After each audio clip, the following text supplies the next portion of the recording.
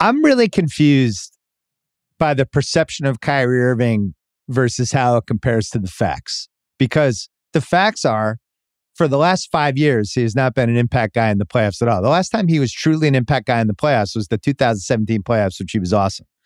Then he has not been able to stay on the floor, even dating back to Duke. I mean, really like the 15, 16, 17 range, and he got hurt in the 15 playoffs, but 16 and 17, I guess, are the only two times we've seen him healthy, durable, and productive on a good team. We haven't seen it in 5 years. That nobody seems to care about this. He's 30 years old now. He is who he is.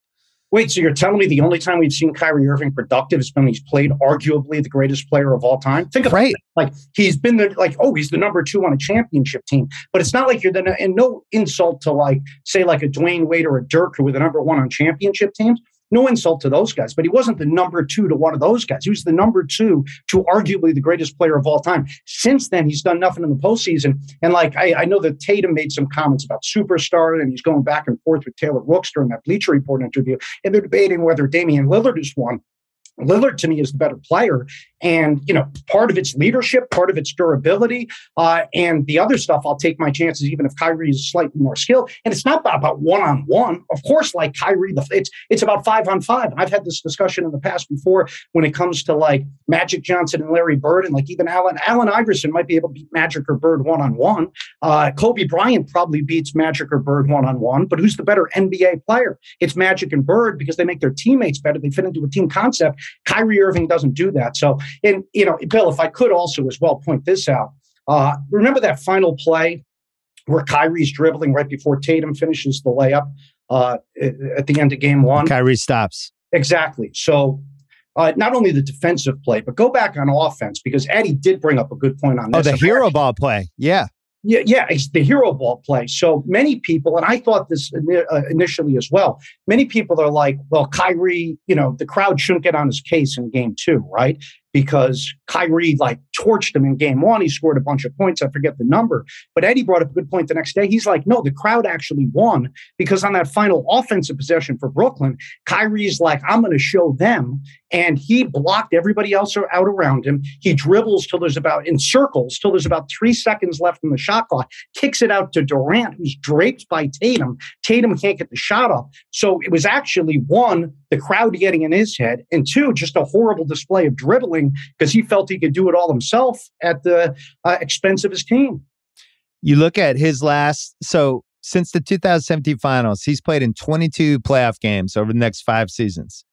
And he's 22, 5-5 are his stats, right? People seem to think he's a superstar. Look, he made one of the biggest shots in the history of the finals in 2016 in a game that was a rock fight. Nobody was making anything. And then he makes this 3. He's great. 2017, that Cavs team was incredible offensively, but it was 5 years ago.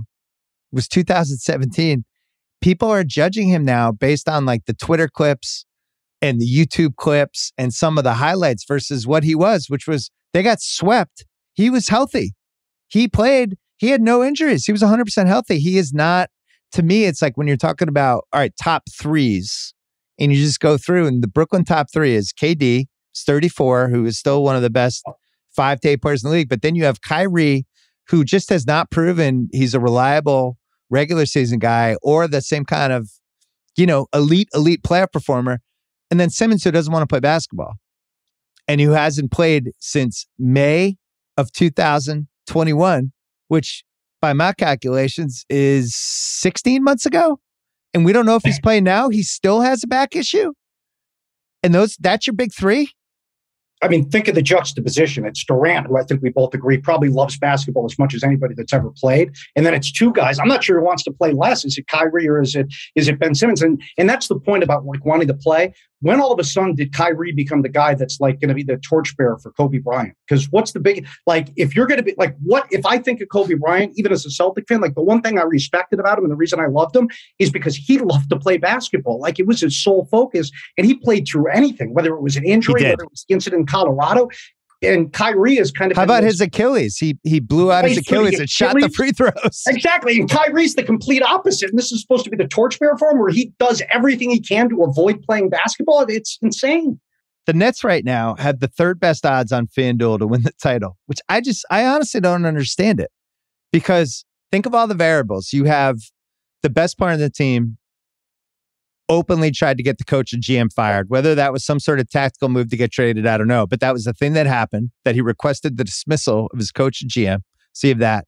You have Kyrie, who is basically a 50 to 60 game a year player. And then the playoffs is pretty one-sided and not a defensive force at all. You have Simmons. I have no idea what to expect from him. We have no idea how he's going to respond to pressure. You have Curry coming off ankle surgery. You have Joe Harris coming off an entire missed season. And then a bunch of young guys who are improving. And the media microscope of just every move, quote, everything is going to be dissected. And somebody like Kyrie, he has something every day. He can't help himself. So I think it's going to be a soap opera and a mess. And if you could tell me this is actually going to be great or this is going to be an absolute disaster, I would go absolute disaster. You didn't even mention what their center position is like as well. I mean, I think they need to shore that up. I mean, what is it right now? It's Nick Claxton, so who's good. But I mean, you look at the other centers that on these competing teams, at the other big, Giannis and Robert Williams, pretty good. Al Horford, what are they going to do in that spot? And Kyrie, let's see. I mean, now he understands maybe that nobody around the league wants him, that he's playing for a contract. And if we do get a focused Kyrie, I do love the talent, but the question is the focus.